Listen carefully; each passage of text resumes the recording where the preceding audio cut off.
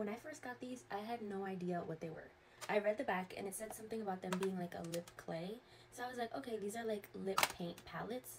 And it turns out that they're actually lip bolts. So these are liquid lipsticks, lightweight matte liquid lipsticks. And I was like, So today we're gonna swatch them. I have two lip bolts. This one is supposed to be grungy, and then this one is supposed to be more sultry and edgy. So we're gonna try them both out and see what they're giving. We're starting off with Cactus Flower. Okay, mini thoughts. I really like the applicator. I feel like it makes it really easy for you to line your lips. The scent is very mild. It smells like candy. And also, this felt like a velvet. It didn't feel like a matte lipstick because it's so lightweight. Like, I don't feel it on my lips. And like, I tried like tapping this and it does not come off. Oh, just a little bit. But still, I like it. This is Agave, Mahogany.